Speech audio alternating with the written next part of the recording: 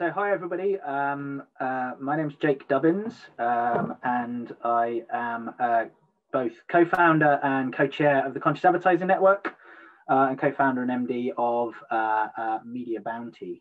And I've been asked by the wonderful team at Creative Brief for Bite Live to talk today about the rising problem of misinformation about climate science denial online. And therefore what we as a community and what we as brands, agencies and the industry can do to confront it. So hopefully I've got a presentation that you can all see, and I will go through that and show you what we mean. Firstly, a little bit about the Conscious Advertising Network. So it's a voluntary coalition run by volunteers. We're all volunteers, of now over 100 organisations. When we launched in, a little while ago, we were only 30. We're up to 100, over 100. So, and we're set up to ensure that the ethics catch up with the technology of modern advertising. We have a number of members that range from the likes of Merkel Periscopics, O2, Havas Media have recently joined, the World Wildlife Fund have recently joined as well. But also we're supported by civil society members as well. So everyone from sort of Tell Mama to climate scientists and public health experts. So it's a really broad coalition. And we work across 6 manifestos. And those are, as you can see on the screen, fake news and disinformation, and disinformation is the subject that we'll be talking about today, but we also cover hate speech, fraud, diversity and inclusion, children's well-being, and also informed consent. You can read about all of these manifestos on our website, but I'll focus today on disinformation. So within the disinformation manifesto, we basically stipulate what our beliefs are. So we believe that education, verification, and institutional trust are key to dealing with the problem of fake news and misinformation. And critically, advertisers who effectively are responsible for the funding of the web and the narratives that we see, advertisers must endeavour to avoid advertising with sites which commercialise inaccuracies, distort facts, and don't clearly label opinion and conjecture, but also harass individuals, peddle rumours, hoaxes and conspiracy for commercial gain, or which promote misinformation about climate science or public health. We've done a lot of work with the United Nations, and we were asked to present at the Forum for Business and Human Rights. And that presentation, we revealed that this is an economic model.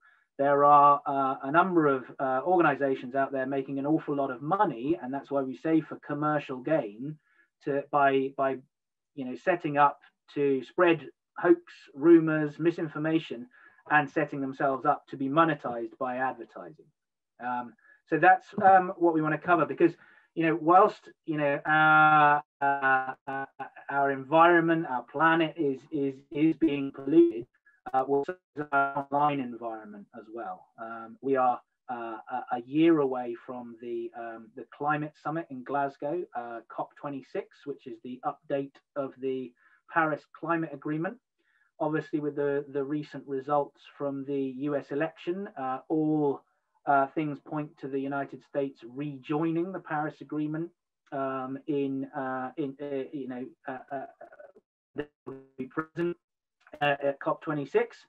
But our online environment has been polluted, and our trust is being eroded in advance of really important multilateral events like COP. So I wanted to show you first of all a case study in COVID-19 misinformation. And firstly, the stakes. This is a couple who both believed that COVID-19 was a hoax. And unfortunately, the lady in the picture passed away to coronavirus, partly because they thought it was a hoax. A lot of conspiracy theories have been spread across the internet. This is 3G, 4G masts being burnt down by arsonists because people believe that 5G causes coronavirus.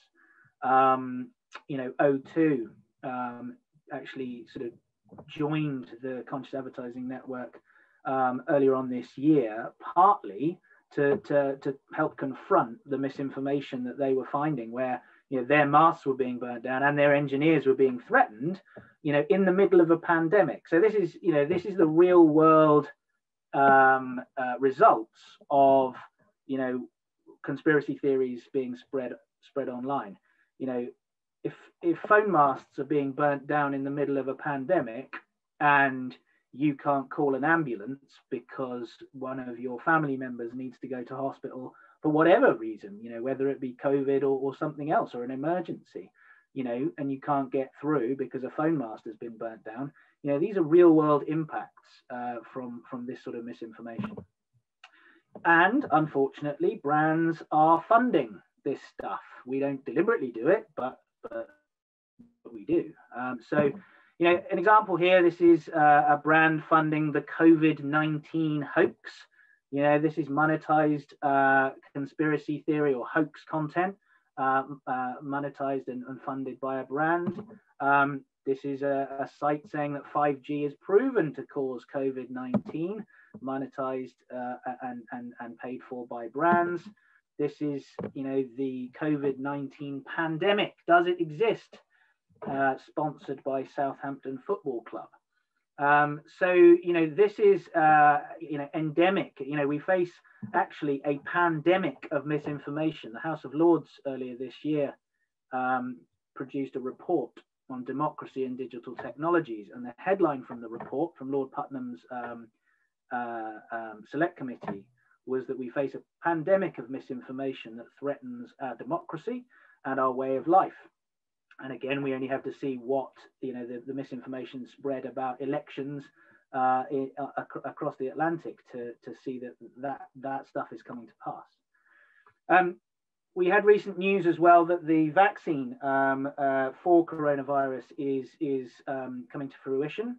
So obviously the amount of anti-vax or vaccine misinformation is coming up. The platforms have been meeting with the government to clamp down on that sort of misinformation. You know, but you know, this is the sort of stuff that we see. You know, this is QAnon inspired. QAnon, for those of you that don't know, is a conspiracy theory that believes that elites and you know, and pedophiles and Satanists are running the world, and therefore, you know, this says Satanism on vaccines exposed. Again, you know, monetized by advertising. I mean, this is, you know, some crazy stuff, right? This is not what you would expect, you know, to have from a presentation in marketing or advertising. But this is the sort of stuff that is happening. This is the sort of stuff that is being monetized. So therefore, the people behind these channels, they are earning money from this sort of content through advertising. So on to climate. Like I said, next year, November next year sees COP26, where we need to, you know, as a you know, society, make meaningful action to confront the climate emergency. Just over the past few months, you know, I almost don't have to say this, but it's worth reinforcing that this is obviously a phenomena around the world. You know, Karachi in Pakistan experienced the worst floods in almost a century. We had the California fires earlier this year in September, and almost, you know, it's almost a lifetime away. The Australian fires at the beginning of the year in 2020. You know, a lot has happened in 2020 since then. And only recently, you know, this was only, you know, in the last few days, I guess, in the last few weeks, you know, the Atlantic hurricane season has broken all records. So, I mean, I don't have to tell you the severity of I guess, of what we're facing from the climate. But, you know, 94% of British people now think that climate change is definitely or probably happening, but only 36% believe that climate change is entirely or mainly caused by human activity.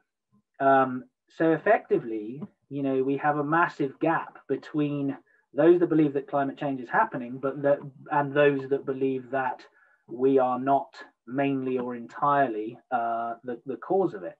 So therefore, action on climate is much more difficult if we're being told that, oh, it's just, you know, planetary movements. Greenhouse gases have nothing to do with it. As you can see here, these proportion of people that you know, say that it's definitely happening. Obviously, younger people, you know, say that more younger people say that climate change is entirely or mainly caused by human activity. Those that are 65 plus, only 27% believe that climate change is entirely or mainly caused by human activity. So that gap is a problem. And online, our social platforms, the open web, there is an increasing amount of climate science denial. So on Facebook, this is an advert by a group called Eco Central. You can look for these ads on Facebook Library, the ad library. Climate change hoax. Apparently it's a hoax perpetuated by politicians, celebrities, and the media. So it's us in probably media and advertising that are calling this a hoax. On YouTube in Germany, there are videos saying that humans do not make climate change. Carbon dioxide is harmless, apparently. And the government is paying other climate scientists. So decarbonisation is done without reason. It's just politics.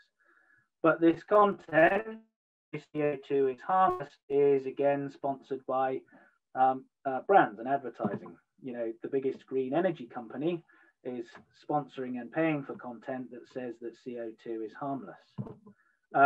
There's more content saying that global warming is a hoax.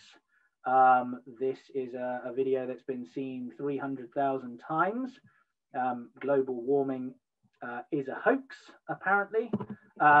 And these are the brands that are advertising on said video.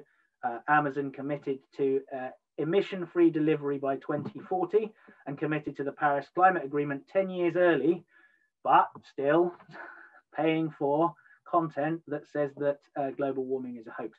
Obviously, they're not doing it deliberately, but it's because we're not asking the right questions. We're not asking the right questions as advertisers. We're not asking the right questions of our agencies and the entire ecosystem to make sure that we are not inadvertently funding this stuff. We also believe that the narrative is also moving from climate denial to climate delay messaging and also culture wars, which I'll show you in a moment. But it also looks like a lot of this is aligning to what's called the Big Tobacco Playbook.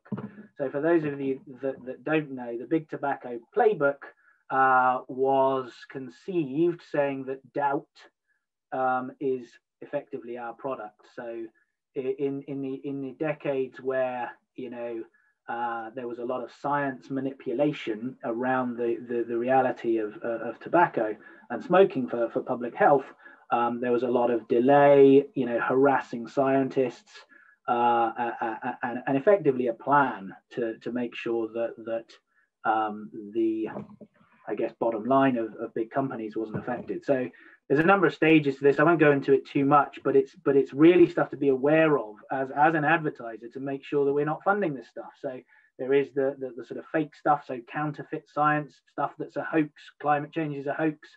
You know, the blitz, so harassing scientists who speak out about this. There's a lot of that.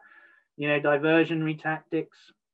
You know, the screen, so building credibility. There's a group called the Global Warming Policy Foundation that are you know, sounds quite you know, reputable on the surface of it, but again, you know, they deny climate science too. And then the fix and greenwashing as well. So, you know, we've really moved from, you know, the sort of from the left to the right, where, you know, the culture wars say that, you know, there's more panic. We shouldn't be panicking about this. We shouldn't even be talking about this. You know, there's again saying that, you know, that the media is ignoring climate alarmism. There is apparently a warmist agenda You know, on the left-hand side, you can see there something called The Rebel, which is a Canadian far-right site talking about the UN's climate alarmism. This is where we're moving to, from outright denial to actually delaying the dealing with the truth. And as you can see, the Design Museum is sponsoring that content.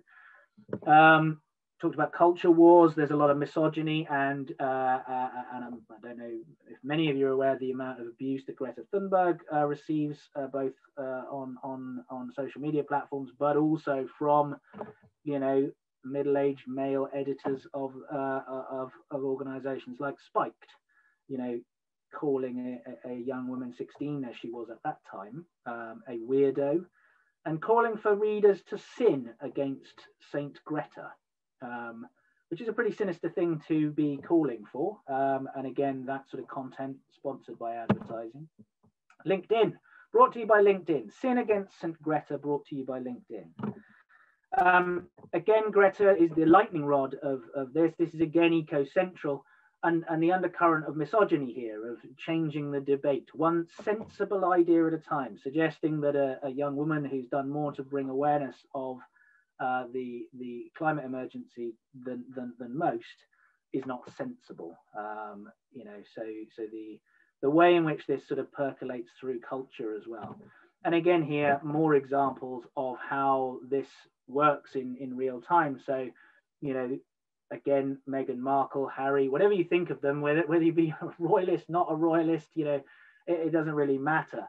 You know, people are effectively delaying action or effectively diverting attention to say that celebrities are hypocrites, so therefore we don't need to do anything about this. Again, stopping climate alarmism, scaring our children. So this is all about delaying the truth. It's all about talking about you know, not acting because you know, people are hypocrites because they might drive a petrol car or fly, and we need to stop scaring our children. So that's the kind of picture. You know, there is increasing amounts of this stuff. We've done a lot of research recently into audiences that share this stuff. We've done a lot of research into the sort of narratives that are out there that get shared. And what we're saying basically is that the industry needs to be aware of this.